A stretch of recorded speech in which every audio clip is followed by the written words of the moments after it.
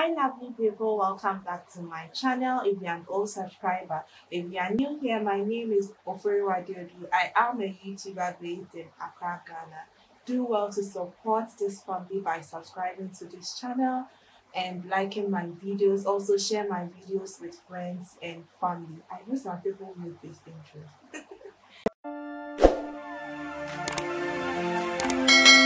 Alright guys, as the title suggests, I'm going to share with you my favorite or my top 10 African movies on Netflix right now. If you haven't watched these movies, you are missing out, okay? Without wasting much time, let's get straight into action. First on my list is Blood and Water.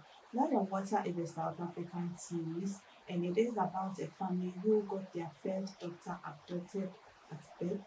And currently they have a teen and a little boy, and the teen went to a pool party, and she came across this lady and she's so much convinced that is her sister. So she tries to investigate in her own way to find out more about the teen in question. It has 6 episodes and just 1 season. I mean, it's very interesting. Once you start watching, it is addictive. You have to continue, you can't stop. Let me put this disclaimer out. It is based on my own assumption and they are in no particular order, but I think all of them are really, really nice, interesting according to me. So you can check it out. Probably we have the same taste in movies.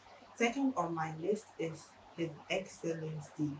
You would definitely love this movie. This movie was so funny and so interesting.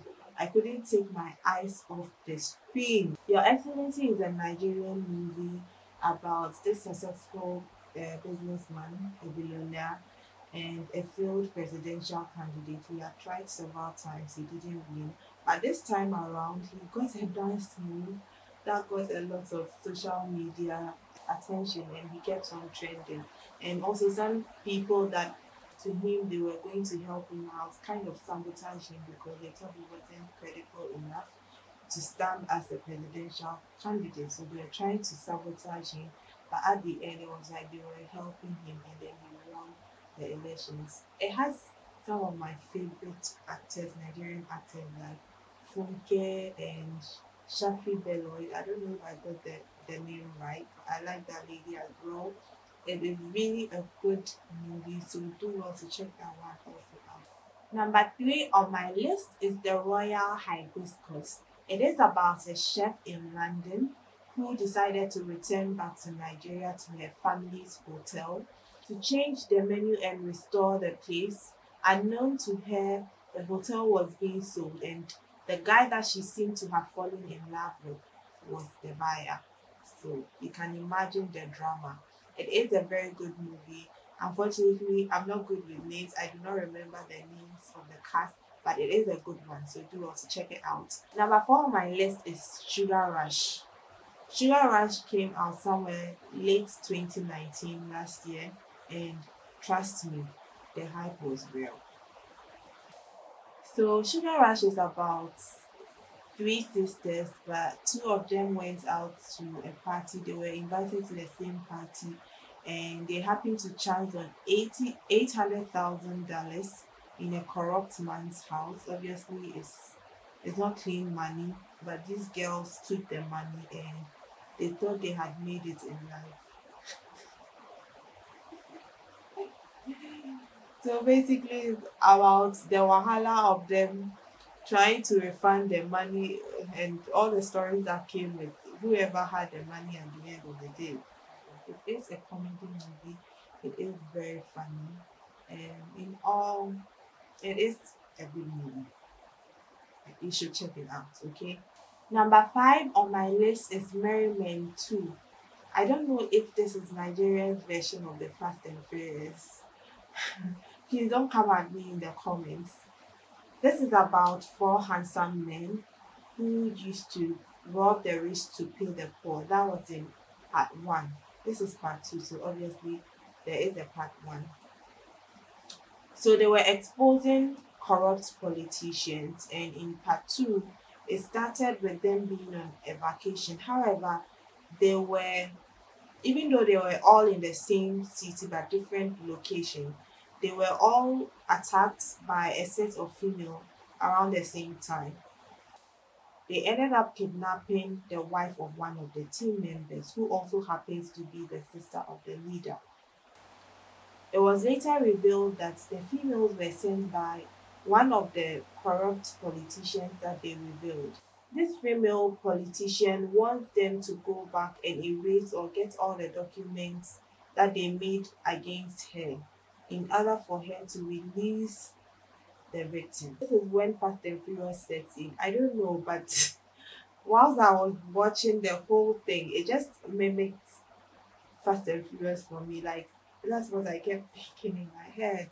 It's been worthy. So if you have time, you can check that one out. Number six on my list is The Perfect Picture 10 Years Later. It is a Ghanaian movie that was produced by Shirley Pimpon Manso. It stars Ghanaian actors and actresses like Chris Atto, Ajete Annan, John Dumelo, Jackie Appiah, Na Shoko, and Lydia Forson. It it is a really good movie. I think you enjoy it better if you watch the previous ones. But still, this is a good one on its own. And basically, it talks about friendship and the not so fairy tale stories of their relationship, basically. So check that one out. The next on my list is Love is War. Love is War is a Nigerian movie. It is about a husband and a wife who both got nominated to be the presidential candidate for the two major parties in the country. So basically, the movie seeks to ascertain if they are able to maintain their marriage and all the dramas that unfolds with the competition, trying to compete against each other. Number eight on my list is Casanova. Casanova is a Nollywood romantic comedy which is about a widower who has eyes for anything in skirts. So he goes to a bar with his friends and they were having a discussion on their perceived view on how women are useless. Unknown to them, a lady that was in a very bad mood was sitting very close, eavesdropping on their conversation. And when she had had enough of what they were saying, she just gave them a piece of her mind and just left. So she has a daughter. She is a music teacher and she has a daughter. And the widower has a son. Unknown to them, their children are in the same school. The widower's son gets a scholarship to learn music. He is a wannabe musician and he gets awarded with a scholarship to learn music. The man decides to take his son to his first class so he could meet his teacher, and to their surprise or to his surprise, the lady he had that argument with turned out to be the music teacher. It's not the usual love story we see in African movies. It's a good one, so you should try and watch, right? So number nine on my list is The Elevator Baby. So two people get stuck in an elevator from two completely different worlds. The young man comes from a very wealthy family, and the other one is a pregnant woman who is underprivileged, and then she goes into labor in the elevator.